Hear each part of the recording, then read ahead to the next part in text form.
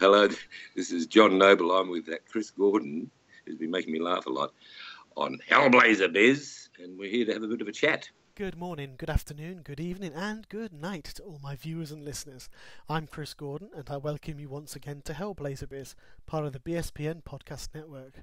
This is the show where you get to have your questions answered by your favourite TV and film stars. This episode I bring to you an actor who I very much admire. I admire all the actors who come on, but this one especially so.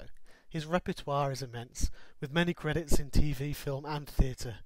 He was seen as the despicable Denethor in The Lord of the Rings, The Two Towers and The Return of the King, and also the lovable Walter, and then also the not-so-lovable Walternate in Fringe, through to being in Sleepy Hollow, Elementary, and so much more. It is truly my privilege to bring to you Mr. John Noble.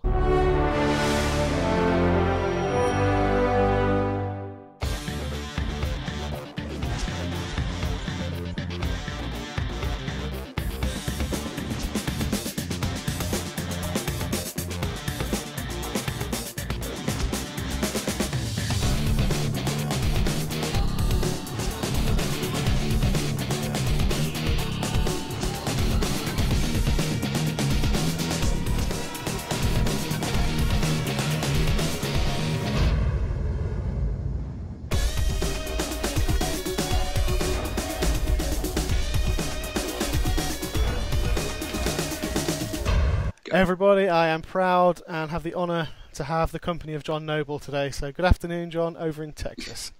G'day, Chris, over in Wales. Yes. North Wales. North Wales, that is correct. Well done. We've already established and have had a good little chuckle. Yes, we've covered the world economy, and we've sorted that out. We have. We know what to do there. Exactly. Only people would listen to us. If only that were the way of all things, it'd be great. The way of all things, yep. Mm. Sort the world and their wife out. As you know, thank you. I do. Hey, yeah, well, my wife is actually so sick of Texas that she's gone back to Australia for a while. Oh, right, okay. And she said, John, well, let's go back to live in Australia. Well, no, not yet. I'm still busy. So, yeah, it's interesting. As I said, after 40-something years, I guess we'll survive it. Yeah, I'm sure we will. I might have to go and live in London during the week if I get another job. So yeah, I'll be leaving the family up in North Wales and going to work in London. Will. Yeah, Possibly. I work in IT, so that's my main job is working in sort of IT, and this is a secondary which I'm working to build up, and I've got TV pitch and stuff. But what do you do in IT? Process stuff. Yeah. So it's like process management, managing, writing the processes for people to put changes in for IT or... Oh, so you're programming? No, it's more of the actual the process behind, not the actual programming process. It's the theoretical process of like when someone phones up, you have to follow this process, or things like that. Yeah, it's what I've been doing for a few years. So it's not too bad. Yeah, it keeps the bills coming in while I'm working on this. I bet.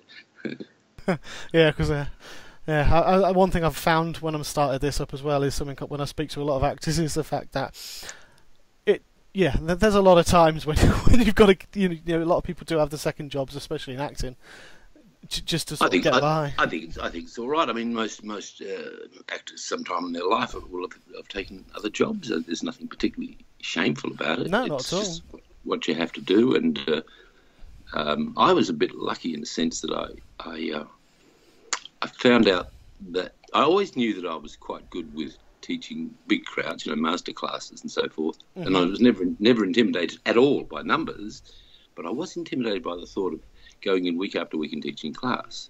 And anyway, I then discovered it in a slow period, and discovered that I loved it, and I got great results. So that I would say that teaching became, for a long time, almost equal in my love affair with my craft.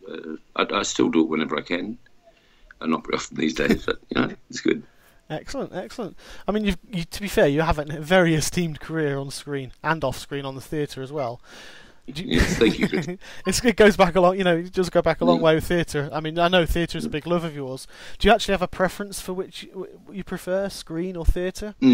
Well, it's an unusual thing to say, Chris, but yes, I did spend a long time in theatre, and then didn't, and then I went back and did a couple of plays in New York in the last couple of years, which I thoroughly enjoyed, both wonderful roles and really well received. So that was good to go back there and find out it all worked, you know. Yeah. And in fact, I think I'm going to do another one at the end of this year.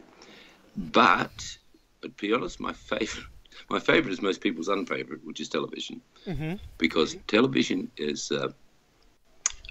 it's so fast. It's so fast, and there's no one's got time to tell you what to do or direct you per se. So you go in there and you sort of I go in there and fly it and make decisions and trust first instincts and all the great things about acting, and I love that sort of not having to be stopped and pulled back all the time by anybody. So television is great. Film is very slow, very slow. Okay. Theatre is interesting. I mean, I had to get used again of the rehearsal period. You know, what do you mean? Usually, I would have a couple of hours to look at this. What do you mean you got 3 weeks? I don't know. But as it turned out, I worked with some terrific people, and we had a lot of fun. And, so theatre's all right. It's all right, mate. Cool. And it's a completely different medium. I mean, I started out when I was back in high school. I did drama, and obviously that was where I was originally wanting to go until I was steered into a more sensible career path. So I did all my drama stuff, and I was going to do Lambda and everything. I mean, so I loved the stage. It was lovely. It's the feeling when you're on stage. I think I think it's much more intimate. Not that I've had I've had one film I've done last year, so I've not had experience filming. But it's a much more intimate environment because you're like one with the audience, and it's probably different. Well, you can be. It depends on your view of it. You see, I think this. When you walk into when you're on stage, you can actually create almost a direct line with everyone in the audience. Yeah. And that is an energy. That's a palpable thing you can feel, and you can sense when it's sliding, and that works as a really interesting monitor on which way to go. And yet, a lot of I've heard many actors come off at interval times. Oh, it's a terrible audience tonight. Well, no, it's not. The audience is not terrible. It's just different, and we're just we can't be going on this crap, but it's not. They're quiet sometimes. But he had this connection, and it's called.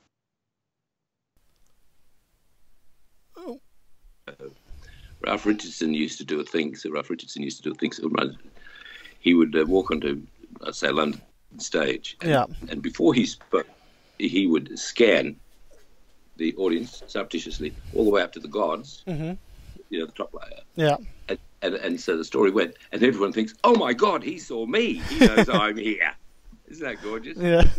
So I do that too. I have to say, you get a slow look around. Not that you can see much, but it's a little tricky. Excellent. That's it is right. Say someone in the audience, you see when you see actors looking out at you, it does look like you're. Oh, you've lost a video there. They got me. Yeah, and you better pay attention because you might look again. Exactly. I've lost your video here. Yeah, I know. I just saw it, mate. It'll be back on in a second. No problem. There we go. Low. This bloody stuff. It chews up the battery, doesn't it, Scott? It does. Yeah. That's. I know. I just got a charger there, but anyway, that's by the way. No problem. I mean, you've also been artistic director for the Atlantic of the Stage Company, over 70 productions there. Did you enjoy being in that artistic director and overacting, or? No. I mean, it's funny. I did that, and it was a good company, and I had success as a director too. I really did, quite a lot. But I never really considered myself a particularly good director. Do you know what I mean? I never felt that it was my niche, and I thought that there are those directors that come in with this great vision and oh shit, that's frightening. Yeah. And so I guess I direct mainly like an actor directing actors, and that's not a bad thing. But I never considered myself to be a director, although, as I said, I did a hell of a lot. But that was just circumstances came. Yeah. when you're running a small theatre company or involved in a small theatre company, it's all hands on deck for pretty well everything, and which is what I loved so much. I love about community theatre. I still think community theatre was amazing. Yeah. And small theatre stuff, you dig in and you're still paying the stuff. Because when you go into the union houses, you're not allowed to anymore. I mean, we did a transfer into one of the big houses with one of our plays, and I was out there with the paintbrush or whatever I was doing, and the boys said, "John, come in. You can't do that, mate. You can't do that here. This is a union house. Go away." But what am I going to do? So it was. Oh yeah, hang the lights, do the light. Loved it. Community theatre. Excellent. What kind of genre of theatre do you prefer? Drama, comedy, or? It depends on how well it's done. Yeah. I mean, comedy's really hard. Really hard Definitely. to do. And drama can be overindulged to do. And I kind of, therefore, it is, in a sense, try not to think of genres in any aspect, or any more than I think of with the performance, whether he's a bad guy or a good guy, whatever he is. People don't. What I do, Chris, is simply go in to play with absolute truth that character and how he fits into this story. That's what I do, and it doesn't matter if it's because people are so funny. We're bloody hilarious. You don't have to try and be funny, you don't have to tell jokes. Just be real. And that's the Walter Bishops of this world. They never tried to crack a joke. No. They were just observing what people did, and so he became funny. And that rule goes through with drama too. Intense drama. There's some extraordinary comic relief. There has to be. Yeah. Not because someone said put comic relief in there. Just it's the way we are as human beings. Yeah. We crack jokes about the most horrible things. We do. Yeah. There's plenty of that going on at present. I know. In your country now, there'll be plenty of people sort of, doing the best they can. And that's how we survive. But there's always a round of sort of macabre jokes after something horrible's happened, and it's just definitely just survival stuff. Yeah. And as long as it's not done by presidents or people in charge, I think fine. Didn't say that, did I? No, didn't. I didn't hear anything. No, I did nothing. I didn't go. I'll be kicked out of the country now. I only asked that because I went on Saturday. I don't know. I saw the play That Goes Wrong. I don't know if you've heard of that one. No. It's the Mischief Theatre, and they were on tour. It's called The Play That Goes Wrong, and they're all players, but they're playing a community. They're playing like they are a community theatre, putting on a serious murder mystery. But whatever can go wrong goes wrong, and it's slapstick comedy, and wonderful. It's obviously, like you say, it's to act is hard, but to act comedy is very, very difficult. And I think even my 10-year-old son, my wife, and myself, we couldn't breathe because we were laughing from start to finish. So I thought it was a perfectly done. That's wonderful. Yeah. Well, they're clever lads, girls and lads, to actually pull that off because the timing is so critical. Definitely, because there's bits of stage falling and everything, so they had to get it perfect. Yep. Yeah, and then you basically go ping and hit the next bit right on, and it'll bring the house down. If you're 1 second out, it won't. But exactly. It's lovely. That when I talk about that energy you can feel off the audience, you punch it out there, and they roared. The crowd roared. Oh yes, definitely. Moving on, you've been in some tremendous productions as well. How does it feel to be an essential, if not despicable, part of the Tolkien universe, for example? It's still hard for me to grasp how that all happened, and indeed how that thing went on to become massive. I mean, the books are superb, and people have read them, and they're a critical part of British literature. There's no question about that. But then when we went to New Zealand, Peter Jackson was so prepared, and they were staying so accurate to the books. Everything was referred back to the books. So if I had a question, I'd go see Philippa Boyens, the writer, and say this, and she'd be flick through the books and say, "Oh yeah, you're right, absolutely, he does say that there," and that was the reference. Cool. And I reckon that's why that Rings trilogy was such a runaway hit, because people all expected us to Hollywood it. Yeah.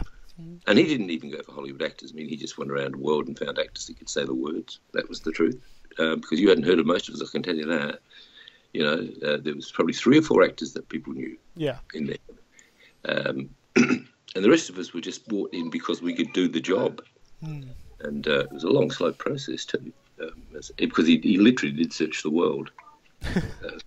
Anyway, that was a rare and wonderful time. It was a difficult time because Denethor was such a hard character, particularly in the sense that he was given no introduction in that in the series. In the books, there's more of it, and so he basically appeared as a villain, sort of a crazy villain. So what I had to do is backtrack like hell and research and create a backstory where it wasn't there to bring us to this point in time where we met this man, what brought him to this point. So it wasn't like just this crazy guy walked in off the street. He was, and I understood Denethor. By the time I did him, I understood him so well, and why he was like he was, and how he could say the things he says, you know, and understood. Because of events in his life. It's terribly sad character, but God Almighty, you know, so lonely and anyway, that's so it was a hard one emotionally to play. Yeah. To play truthfully, play truthfully, and not as a cutout, not as a 2-dimensional cutout of a villain, because he wasn't. And you know, they only gave me one redeeming line. One redeeming line. Okay. And it was right at the end when he looks at Faramir. He says, "Faramir, my son." And so that was my redeeming line. I was looking forward to that. And the line happened with me behind a wall of flame on a burning pit, with stuff going on around. "Faramir, my son." What the hell did he say? That was it, mate. Oh, great. Faramir, my son. Oh, that was it. Oh dear. But yeah, I mean, I was actually, when I was mentioned to some work colleagues who are huge Tolkien fans as well, they're very, very, very much so. They did say, please pass it on, because they thought that you actually epitomised the character from the book perfectly. That's wonderful. So that's really important to me. So thank you. Thank you. Yeah. That means I did my job. Yeah, that's great. No, I've had a few people have said that to me when they knew I was talking to you. They was just like, you know, Denethor was absolutely spot on to what they could imagine, what they picture from the book as a character. One person did ask whether the chicken was actually very tasty. Oh, very nice, very nice. The 14th time through. Yeah, filming, as you know, is all to do with continuity and shot and take after take after take after take. And it was so I was sitting up in that great big scene. And I was just what I do when I've got business or actions. I mean, I rehearse very carefully beforehand, so for continuity, so they fit in the same order, in the same place, and on the same lines. Otherwise, you can't cut the film together. And I was sitting up there, and they put this plate of food in front of me, and I was working my way through it. It's almost like I'm going, okay, 1, 2, 3, 4, 5. It's literally like that choreography. And of course, you acted. So I'm doing this and practicing it. And at one stage, I picked up a tomato or something, and I ate it. It squashed down my face. I didn't think much about that. Peter Jackson came waddling out as fast as he could from behind his bank of 400 monitors. He said, "What did you just do then? Can you do that again?" I said, "Sure, Peter." He said, "Couldn't you do it more?" And hence the great tomatoes with the crunching and all that stuff. So yeah, he loved all that, and he wanted more of it. yeah. So that was just technical. Really, it was only because I was going through my paces, as it were. Excellent. No, fantastic. It was good to hear the background to that scene as well, because it was one of the. It was a very vile scene to go through to see just how. But it's also I think one of the great cinematic scenes. Definitely. It's astonishing the way that they filmed it and then cut it together, and what they did with the soundtrack is just amazing. It's so powerful. It is. I mean, it's one of my favourite trilogies of films, even all of them stand alone. But you know, as a trilogy, it's just outstanding. The cinema, everything in it, the acting, the cinematography was just it was just brilliantly done. I know, and that darling cinematographer, he died 2 years ago. Oh, I heard that. That's very sad. Well, he wasn't an old man, and he and Peter were a pair. They were a team. They were such a team. And I've not spoken to Peter since the death of Listening, but what must have gutted him? Must have been like losing your right arm. Yeah. He was the loveliest man too. Anyway, but he wasn't. You know, you might say that some people are passing when they're in their late 70s or 80s, and you say, "Oh, well, fair enough." But he's in his 50s or something. You go, "Oh, come on, too young, mate." Yeah. Definitely. Okay, so moving on to some questions from. I've had lots of questions, by the way, because you've got a lot of popularity and fans out there who want to hear. This is a mix of everything from that you've done. So Christopher, who is on Twitter as the Irish on Fire, do you feel like Fringe got its just ending? If not, how would you have ended the show? Who asked that question? Christopher, his name is. Christopher. Yeah. You know, I really think it did, and we were so lucky, because prior to that, you might know this if you've been following stuff. The network would just cut shows off like that midstream, and that was the end of them. What happened? It got cancelled, and that happened with a couple of really good shows. And with Fringe, they said, well, we probably wouldn't have given you a full order, but the fans adore this, and so do we. So we're going to give you 13 episodes to wind up the story. Now, that was the first time it was done, but I know that it's been done. I was talking to a colleague last night. There's another very popular show that's got the same thing. 13 to tie up the stuff and get out of there. Yeah. In terms of the hows and the wheres, look, you had to get rid of Walter. There was no room for Walter in the new world. There just wasn't. In a harsh reality, he probably would have had a relapse and gone back to the mental institution. To be honest with you. I suspect, and there would have been some sort of, it was almost like this dream happened. But so that's Walter, but we'd already set up the family thing, and Ella, the little girl, so that had to be honoured.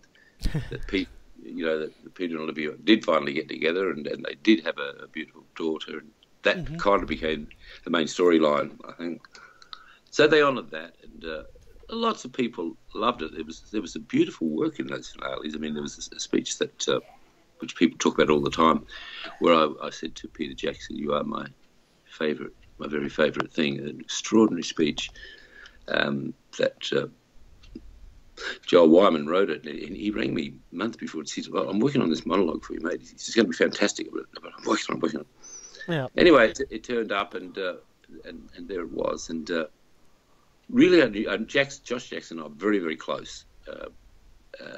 As men, but as also as characters, and so we didn't rehearsal. What they did is they said, "This is also unusual." They set 2 cameras up, one over my shoulder, one over his, and we just nailed it in one take. Goodbye, see ya. Wow. Yeah, I know. That's pretty cool, man. Pretty impressive. It is, but it's the sort of thing we were so ready for it. Yeah. And Josh was as good as I've seen Josh work. So I mean, we were just ready for it, mate. and it was there's a lot of beautiful moments in there. Lovely moment with Astrid where he calls her Astrid for the first time. And all sorts of heart-wrenching stuff, really. If you were a fan, you'd watched it all. Yeah, definitely.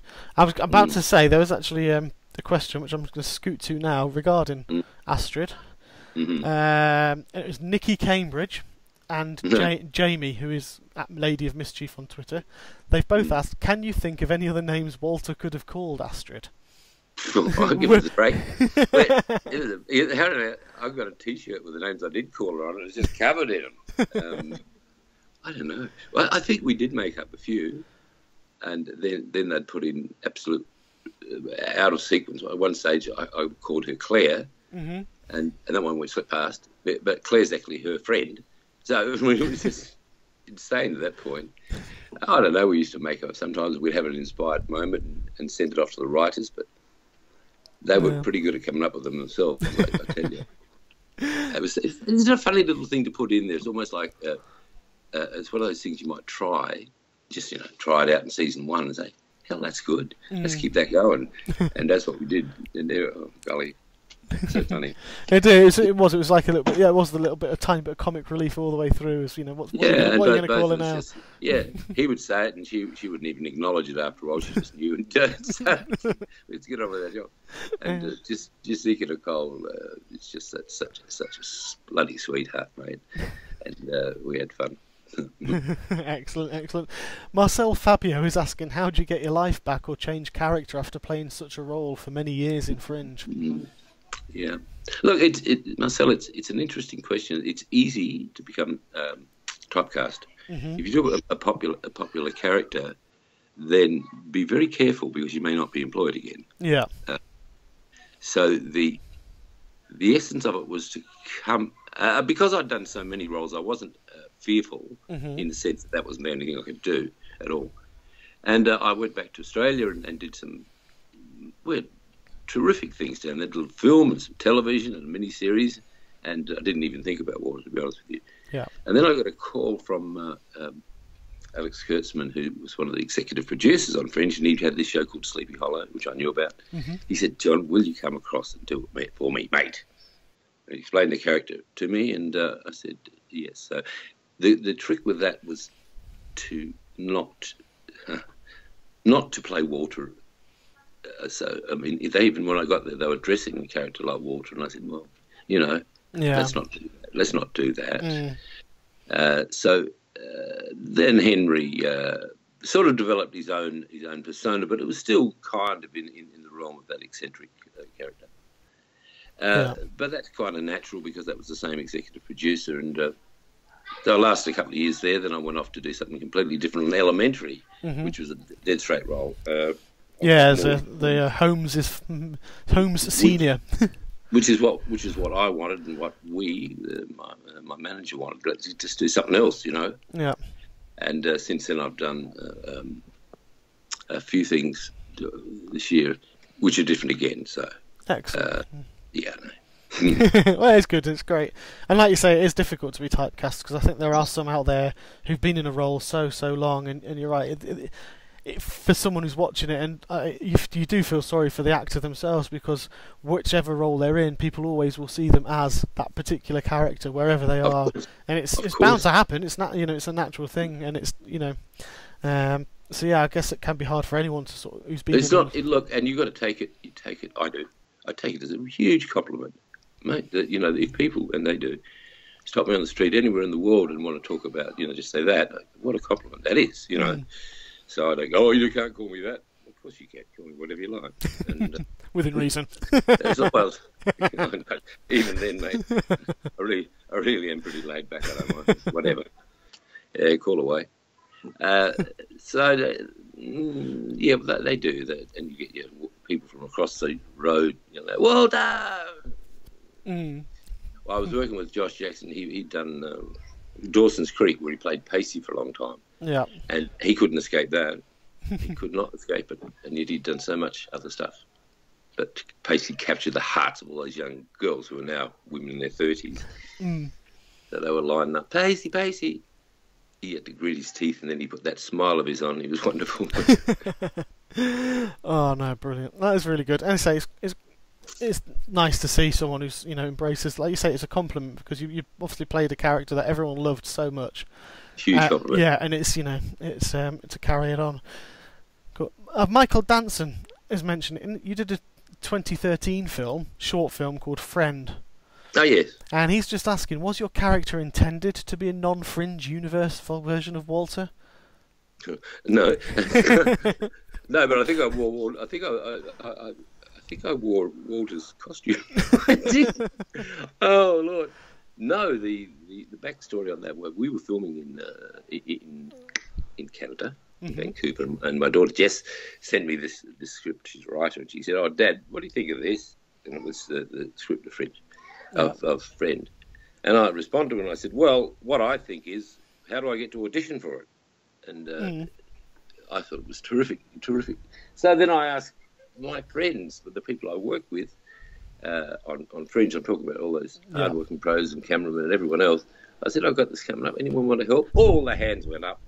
And so we finished up having this on this wet, miserable weekend, having all of these cameramen and sound guys, and everybody came out to help. It was so beautiful. So beautiful, mate. Yeah. And so in answer to your question, no, it wasn't. I don't know. I was in the middle of doing what? I don't know. Why would Walter fall in love with balloons in an alternate universe? There's got to be a better way. Look, Friend is a very, very smart little film, and it was a pleasure to do it. So loved it. Brilliant. I'll have a look out for that one as well. Cool. Gina Bautista. Of all the Walter food obsessions, which ones did you enjoy the most? No, none of them much, to be honest with you. Oh my golly! I mean, I could. There were times when he would have eccentric sandwiches, and I didn't mind that. But as for red vines and all those things, oh my lord, I didn't like that. But Walter would eat anything. He'd pick up a piece of mould or something and say, "Taste that, Peter." Yeah, protein. Yeah, he would eat anything, and it was always feeding his face. Which is consistent, by the way. I mean, with the character development that I did, totally consistent. That sort of obsessive behaviour with food is constant with the behaviour of that character.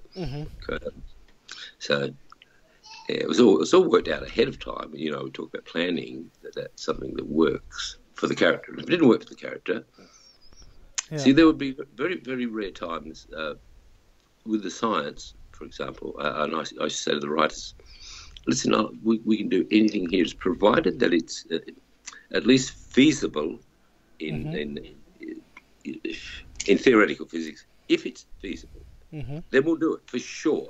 If it's rubbish, then please don't give it. I mean, unless he's stoned off his face, I don't want to do that, because a 10th grader is going to look at that and say that's rubbish. And we only had to pull that a couple of times on experiments that were just so. Some of them were pretty close to the edge, I have to say.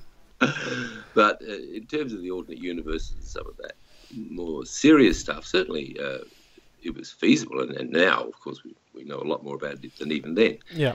But wormholes and all that. Yeah, I mean, I know that stuff. I read it, and Walter was consistent with it. Excellent. That's really nice. And again, it's good to hear the research and stuff to make sure it was. That's another thing that drew everyone to it, was the fact that it was not beyond the. It was beyond the. Beyond the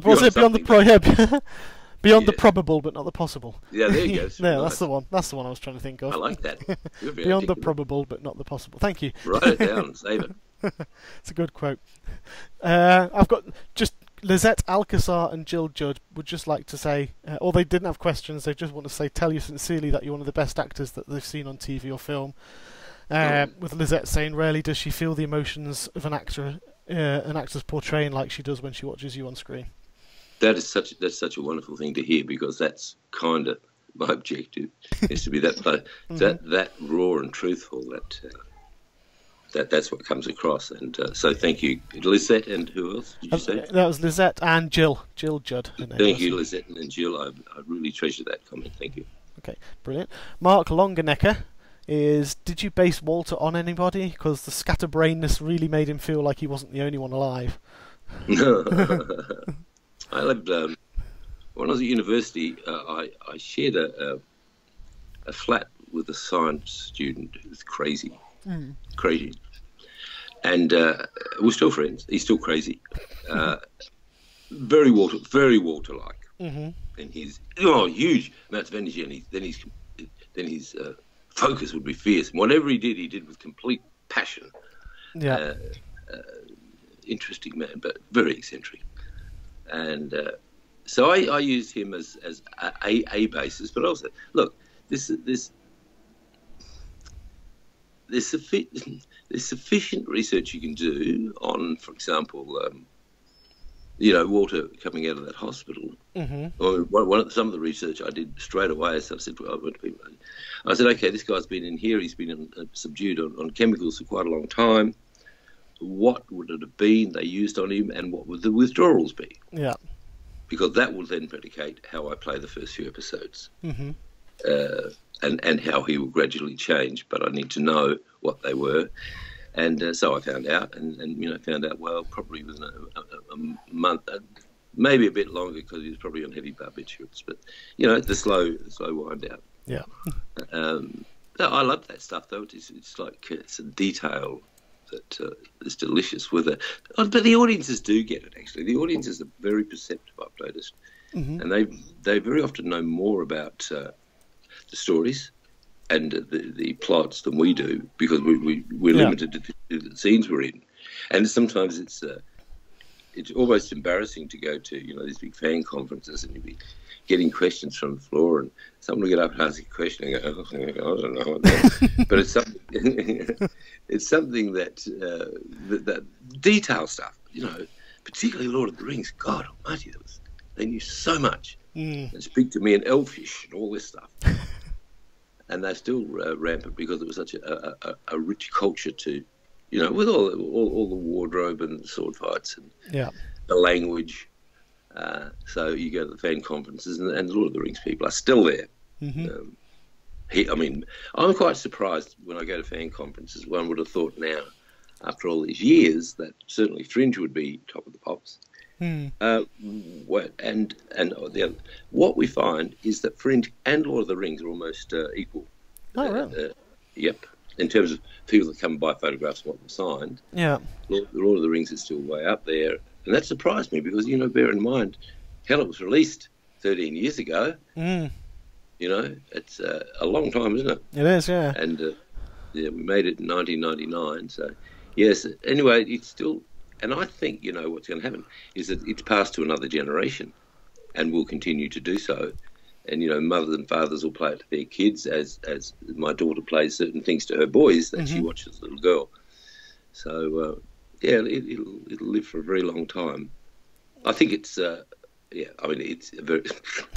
There's two or three films of fantasy genre that are outstanding, but that's certainly probably the best of them, I think. Yeah, definitely. And it's funny when you say that it's so popular. I mean, because I go to Comic Cons here, and I think last November they had, I can't even remember, Billy Boyd, Pippin. Yeah. And John Rhys Davies was here last month. Oh, yeah. He's another guy who I've admired so much. He's a John. Yeah, he's a very interesting character. Nice, very deep Welsh voice. I know he's down, and he's a highly intelligent bloke, and he's very argumentative. He was. He's a goodie. He's a good one. Yeah, he's very nice actually, because he saw my son in the chair and he wasn't doing behind the table photos, but he came running out from behind his table to have a picture. It's lovely man, lovely man. Yeah. Cool. But yeah, I mean, Lord of the Rings is very high still at the Comic Cons that I go to. It's as I say, 13 years on, and it's still regarded as one of them. I heard just recently that there's a bloke in Wales that wants to do a con just on Lord of the Rings, and I think he tried last year, and then he's trying again this year. I can't do it as it turns out, but I wonder that must be down south. I think. Yeah, it could be. That'd be risky after all these years. Although I think in Germany they still do a. They do a ring con, don't they, in Germany? Yeah, that's still very, very popular. That's still going. That used to be huge. I had a few of those back in the day. Yeah. Yeah, definitely. That's still going on. I know there's some people who went last year as well to that. Because Jed Brophy was in The Hobbit as Nori. I think he plays Sharku, one of the Warg Riders. He's frequents them as well. No, he does. He loves them. He loves them. He's always sort of. It was a wonderful opportunity for a lot of players who were perhaps not featured so much, but. They went to those conferences and gave them a lot of confidence and travelled the world. And Jed was one of those, and then he went on to get better roles. Yeah, Shannara Chronicles he was in as the main protagonist in Shannara. No, he's good. He's good. Lovely man too. I like him a lot. Yeah, I've had a lot of fun with him. He's a very, very pleasant chap. Yeah, he is. And Ryan Gage, as we met as well. He played Alfred in The Hobbit, not the one you're in. But he was great. I'll always never forget, he offered my son sweets at Comic-Con, and my son doesn't like sweets, he doesn't like them, and he refused point blank to eat them, so we were just like, oh my god. That's a good story. I like the sound of that stuff. Ryan just said you've got. He goes, "You've got it right, kid." Funny. It's brilliant. Okay. Funny. That's good. That's your oldest child. You got one child? Yeah, 10 years old. Yep. Yeah. Beautiful. One's enough. Yep. Well, I had 3 of them, so yeah. Oh. Yeah, I don't know. Yeah, one's great. 1 10-year-old boy. Yeah, 1 10-year-old boy. He's all right. He's apple in my eye. Mm. Excellent. Okay, moving on. Patty Feet. Would you be interested? Would you be interested to know, or would you be willing or interested in a spin-off of Fringe? Maybe about Walter's journey after he entered the parallel universe in the final episode. Yeah, it's been discussed. It's been discussed several times. Mm.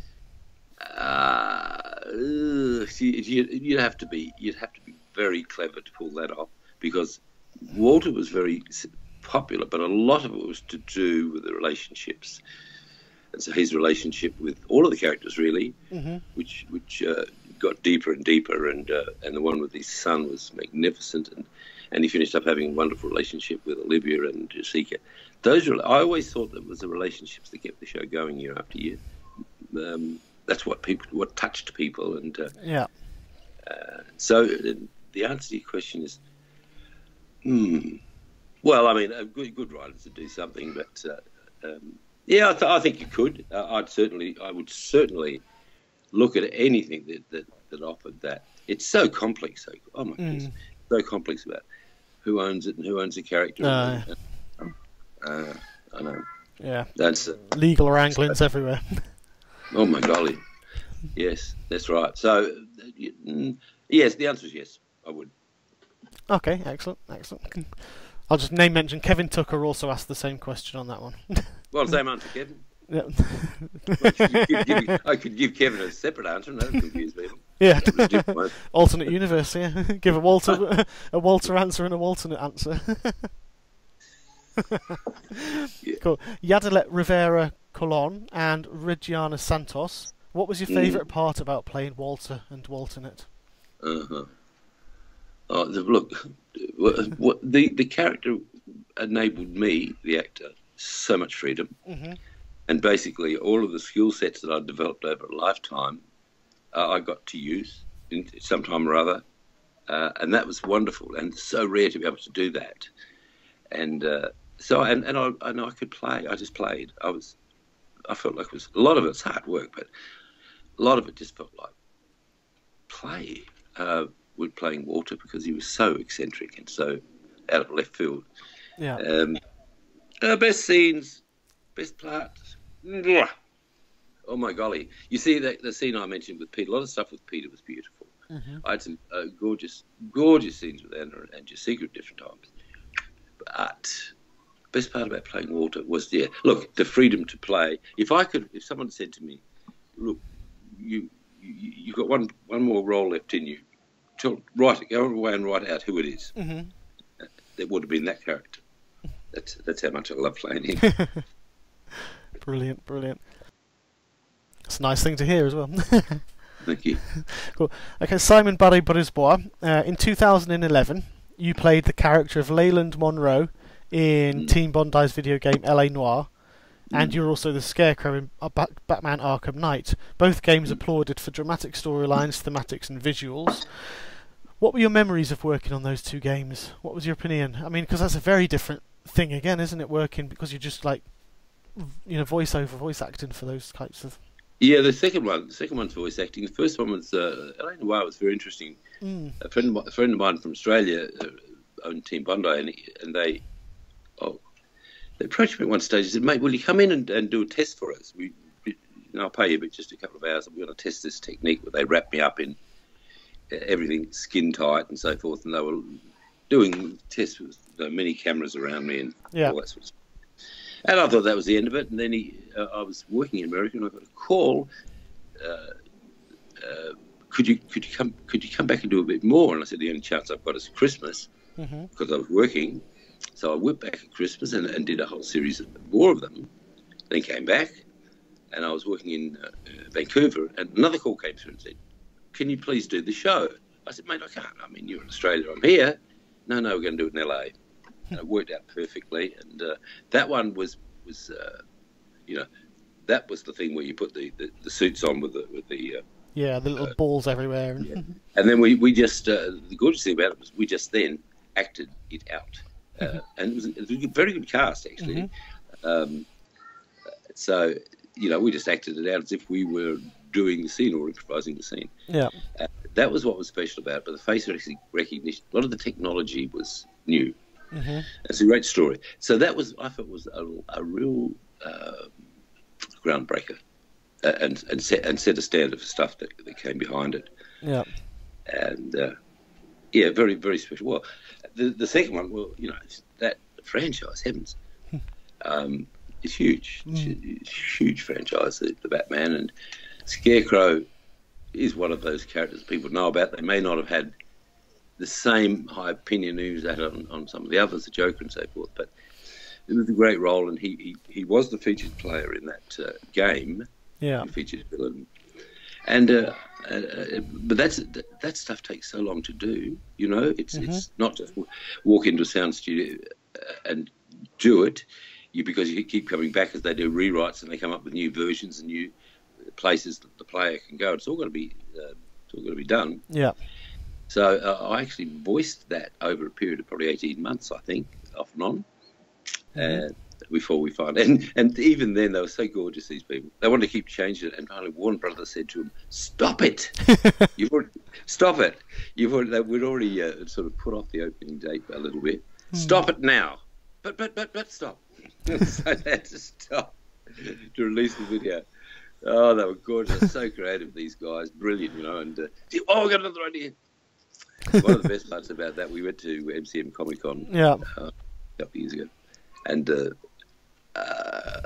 Brian Cooney had brought me across separately, but then they found it. So we did the launch of the Batmobile. They brought the Batmobile over from America, the whole bloody cool. thing, and put it up in the hall, and then photographs of me and the creators. It was fun. Nice. Yes. That was a very successful game as well, I believe. It was, very highly successful, that one. Highly successful. I apologise about my lighting, by the way. My light's broke, so that's why I just realised I'm kind of dark. You look beautiful. It's hiding it hides the double chin better. See what this light does for me. Hey, what am I doing? I know how to operate a light. There. Oh, there you go. Doesn't make a difference, does it? Nah. If I had a torch, I could shine on the side of my face. I won't do it. I'll let you. You can have it. Oh, it's pretty fun here. I'll let you have the light, mate. I'll just go back to the sunlight streaming through my window. In Texas, yeah. It's cloudy and miserable out by my window. Cool. Evan Velasquez, what was the most challenging scene to film in your career to date? Oh, God. For different reasons, different things. Some of them are just really hard. I'll give you an example, and it's from Lord of the Rings. There's a scene in it where he says to Faramir comes back wounded, and he takes him into the vault, and no tomb for Denethor and Faramir, and he decides to burn both of them alive, because he said that's the way the king should go down, not like to die like the heathen kings of old was his expression. And so so you got Faramir laying down underneath me, and I'm standing up on top of this pile of wood, very high up. And then the next thing I've got to do is take this huge vat of oil and pour it over my head, and of course pour it on David Wenham, was underneath me, so he was copping it in the eyes. That was very difficult because we had to get it right first time, because the changeover and getting that costume and so forth cleared for a second take even would have been momentous. So that was there was pressure. There was a lot of pressure because it was very unstable up there on those pieces of wood. I felt that was difficult. That was just physically difficult. Yeah. I mean, there's some awfully difficult lines to have to deliver, like when Faramir says to him, would you rather I had died? And he says, yes, I wish that. And we go, oh, fuck, who said that? Who would say that to their son? Exactly. But I worked out that you could. And, no, what else? Most difficult scenes. Sometimes they can be difficult if another actor's having problems and starting to act up a bit because he or she is anxious. That can be difficult because you have to be gracious enough and generous enough to know that it's just a horrible day that someone's having. Yeah. They're not doing it to personally upset me, but sometimes it goes on a bit. It doesn't happen that much, but it happens a bit. Difficult scenes. Oh, no, I think. No, I love them all. Even the more dangerous they are in some ways, like the more exciting they are. And they let me do a little bit of my own stunts, which I love, but they won't. Excellent. They won't let us do too much because we can't afford to get injured. You know that. Yeah. But I love it. Oh, yes. Just do a fall off something backwards or something, or have a fight. I love all that. Yeah. No, I don't know. Hard. Yeah, there was some hard stuff. Like sometimes there were just days that were just hard from beginning to end. Just hard. And I hate the cold. And we filmed in Canada a bit and New York too. So cold. And I hate the cold. So that wasn't great. But what can you do? I know. When you're Australian and you're living in Texas out there, you know, I'm pretty sure the cold is something you're not very much used to. No, I don't like it very much. No, I'm just sitting here in 92 degrees heat now. It's beautiful. I was out at 6:30 this morning in the garden. I tell you, mate, it's a good life. Yeah, but I've got to go back to work, though. So I had fun. Yeah, excellent. Cool. Regiana Santos. This last couple of questions for you now. You'll be relieved to know. Regiana Santos she knows that you're very interested in science, so she'd also like to know if you have any religion or beliefs that way. Interesting question. Very provocative question. Yeah. No, but I understand, and I appreciate the thought that went into it. Look, okay, I'll answer it as honestly as I can. I was raised as a strict Catholic, of the Irish Catholic belt, you know, and that certainly gave me some very strong and good values, and also some which were off key and wrong, frankly, and they were just changed by the church. You know, we thought it was a mortal sin to do them a week before. Anyway, I kind of lost track of the truth, the beautiful truth of the Christianity that I knew, and then I sort of searched around a lot, and finally it's distilled down to this: institutionalized religion seems to me has corrupted or corrupts, and that's sad. That's very sad. Yeah. And we're seeing the fact that, you know, that religion's playing such a large part in politics is anathema to me, because I come from, like in Britain and Australia, we keep separation of powers. Yeah. A matter of dignity, but not here, my golly. So I organised religion, no. A person's beliefs. Now, I'll tell you something. If you look at, say, the top 4 or 5 great religions in the world, they are the core belief system is exactly the same. Exactly the same. Yeah. I mean, culturally, it's been picked up and done something different, but you know, and that's a wonderful thing. You know, that the wisdom of a Hindu or someone that read the Quran or a Christian, or that the wisdom of a Jewish person was the same. And oh God, yeah, thanks very much. Well, why are we killing each other? You know. Yeah. I'm serious. Yeah, it is. It makes you killing each other. So, as a result of which, and the long way to answer that is that I found out that within, it's not a religion, it's a way of life, called Buddhism, there were belief systems which were consistent with those, but without the stuff that I found uncomfortable. Yeah. And so I guess I never really made a decision to become a Buddhist. I don't think I am. But I certainly do practice that, and I certainly people come to my home, and you know, every corner they walk around to a Buddhist statue. And are you a Buddhist? I suppose I must be. It's just the belief systems, but I certainly respect. Miss Santos may well be a Catholic with a name like that. It's from Portugal, maybe, and you know, the great Catholic Church, which I remember with such affection as a child, such affection. Yeah. Anyway, there you go. Oh, she's Brazilian. Looking at her profile, so yeah, but yeah, so yeah, it'd be the same. Oh, that's not Same bad. thing. That's Brazilian, Portugal, okay. Yeah, not far. Portuguese, speak Portuguese, so there. They do, Yes. exactly. And tell her I'll come there. Actually, people have been saying to me for years, oh, we want you to come to Brazil. I said, I'll come, just invite me, but they never do. That was one of the other things she wanted. I did say I'd show her this as well. She did tweet this, but I know we talked about Twitter before, so she wasn't sure if you'd seen it. She'd done a portrait of you. She'd done. She'd done. Can you see that? She'd done some art. I acknowledged it. Yeah. I acknowledged her for that. No, I did. I sent her a tweet back, which is not. I must have gone on Twitter just the last couple of nights, and I saw that, and I acknowledged it. So she's probably seen it. It says probably since sent the question in to them. That's yeah. She was just. I said I'd show it to you anyway. So.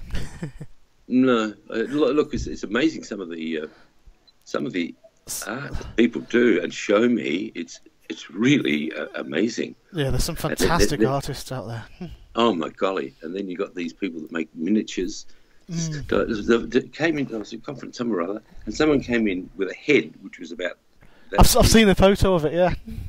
And then the other day, out in the mail, I'd been to Switzerland for a conference, and didn't think too much about it. And then from Switzerland, from someone, they didn't say who, this beautiful, God, about 8-inch tall statue of me. Yeah. Oh, it's just. I actually should tweet it. It's just beautiful, really gorgeous. But the best look that I've seen of this little statue. And I wish I knew who said it. So it's somebody in because it had all the Swiss markings on the box. Right. I should tweet that, shouldn't I? Yeah. Yeah, just say ask out. I know a company called DID because I collect the 1/6, which are like the 12-inch figures, movie figures. And I know a company called DID. That's where that little head came from. Made ones of you, Josh, and Anna as well. They did a Fringe series, so they did a few there, and they were spectacular. They really were. I'll be blowed. Yeah. See, we don't. I mean, as you probably know, we don't get anything out of merchandise. No. Merchandise, which sort of seems a bit rough in some ways, but I think that case was lost many years ago. So I don't know what goes on until I see them. Someone came up the other day to me. I was in Cincinnati, I think, and they came up with this book with my photo on the front of it, and it's a book, my story. I'd never seen this in my life. Will you sign it, please? Certainly. What the hell does it say in there? So someone has taken the character and built something up around it. Yeah, good on them. Yeah. I mean, the whole thing about fandom is that people look a bit cockeyed at fandom, but it's really, for the most part, a really healthy hobby. It is definitely. I mean, there's some amazing writers who do fan fiction writing.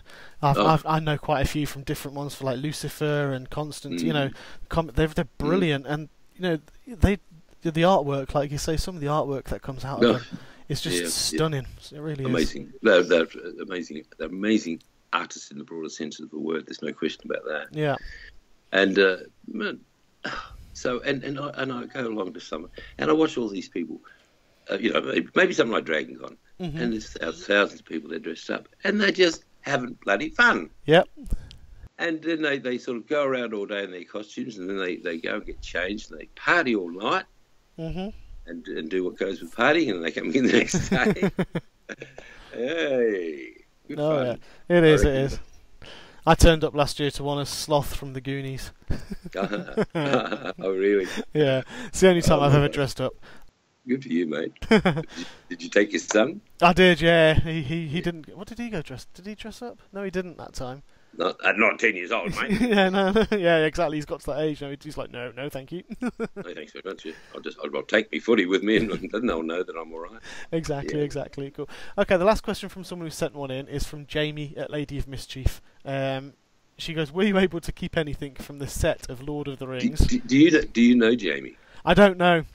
Why do you call him Lady of Mystery? Oh, sorry, that's her Twitter handle is Lady of Mischief. Oh. Apologies, yeah. I thought you were saying Jamie, the Lady of Mystery, like you knew her personally. No. So my mind was going, well, Jamie. Yeah. No, Jamie, nothing. Some actors did. But you see, I don't collect anything. I'm not a collector. Mm-hmm. It's not something that I'm uncomfortable with. Here's the true confessions. I'm uncomfortable with accolades of past performances Mm-hmm. because they can actually freeze you in a certain place. And so if you say you get an award, some people will put up I feel uncomfortable. I feel almost nauseous, as if I can't even take that into account. Yeah. Because the next, and I always say, but hang on, my best work's ahead of me, and I mean it. No, I did it, so I don't keep them. Mm-hmm. And so I haven't got. I'm not trying to think. No. So a lot of that stuff, a lot of my stuff went on with the touring stuff. So I wouldn't have. And when you're travelling all the time, it's difficult to lug around extra stuff. Yeah. So no, I didn't. Yeah. And if I had done so, I don't know where it would be by now.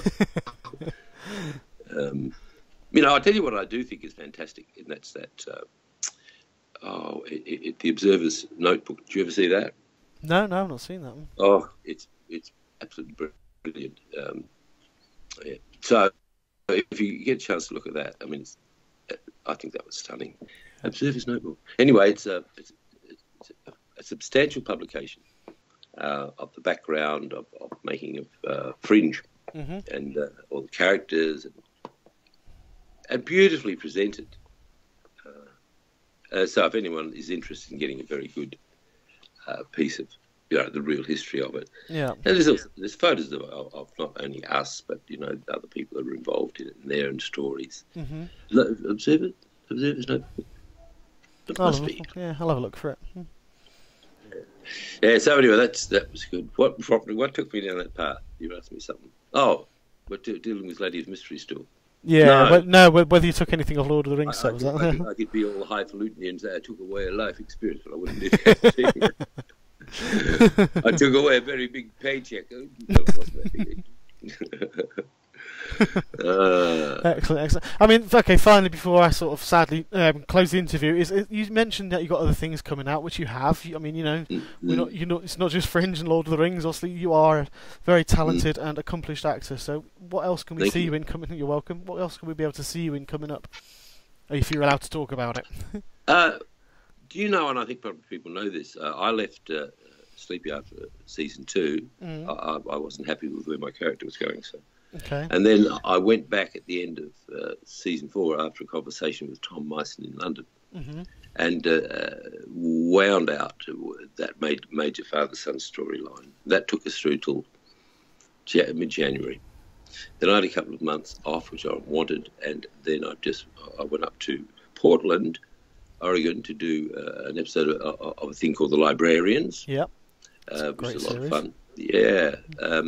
And then I went to, and this is where I'm going to be hard, then I went to Toronto and started to work on a series, and I can't tell you anything about it yet. So I'm going back to do that, and then I'm booked to go to Mexico to do a film. Then I'm supposed to go to New York to do a play. So it's sort of starting to look all right. I'd like to get one more series regular. Just that there's something about being a series regular, just the continuity of it, which I enjoyed. I was never bored with it. Yeah. Anyway, we'll see. If not, doesn't matter. These are good. These are the gigs, and it does free me up to spend more time home. So we'll see, my friend. But as I say, there's so much around, and a number of writers that have said to me, well, "Mate, I'm creating something great for you." But this is Hollywood, and that's what you get told all the time, So we'll see. I don't know. And people say, why don't you retire? You got to be kidding. Retire? What? No, I don't retire. This is Friend. You talked about Friend, the little film. Friend, that was our symbol. And I found this thing. I thought I'd keep it on my desk to remind me of my daughter. There you go. Just thought I'd share that with you. So, Chris, what else do you need to know from me, mate? You just stopped. I stopped hearing you then, mate. You gone? That's because I put myself on mute there. Sorry. You obviously did something you didn't want me to hear. Yeah. Ladies and gentlemen, about getting rid of this asshole. But just give me another minute. Hi, John. Yeah, exactly. Yeah. Is there anything you'd like to say in ending to the fans who are watching and listening, to those who are out there?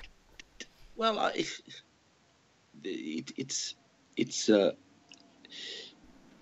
I think that a lot of people have the wrong impression of fans. They always think, they'll ask me, you must get harassed a lot. And the answer is no. People will speak to me, but it's not harassment. And the only time that the only limit on it is, and Penny asked me to do this, he said, look, when we're out to dinner, can you please don't, because people rush up to the table all the time. And I just then got to the stage, I said, look, I'm just having my dinner, but I'll see you outside afterwards. Yeah. But no, people have been terrific, and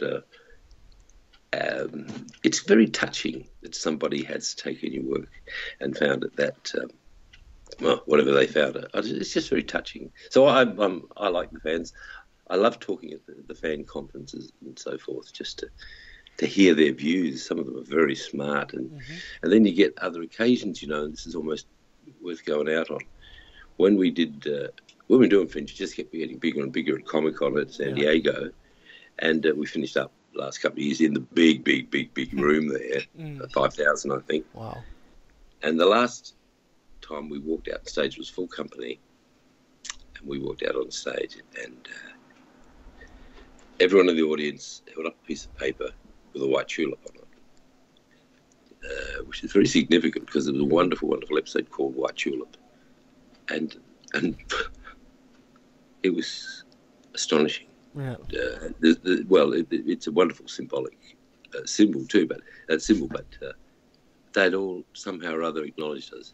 It was a real tear fest on stage. I think Josh and I were the only two that weren't blubbering. Seriously, the rest of them were having tears all over the place.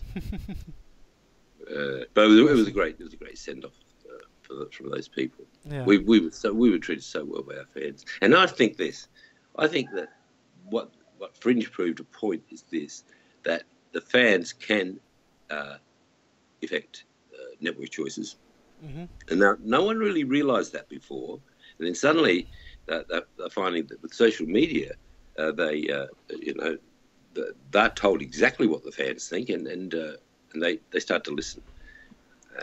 That's a great thing. It's great. Yeah. That's the great thing about social media, is that if you have an opinion, you'll find that you do have somewhere to say it, and find a group of like-minded people.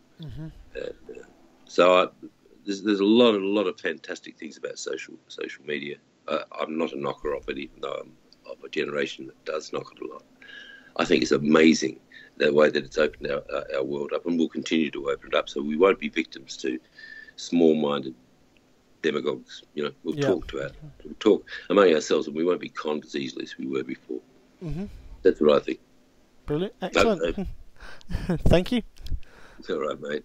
Thank you so much, John. Truly appreciate taking your time to talk with me today and answer everyone's questions. I had an absolutely fantastic time listening to you, and I could talk with you all day.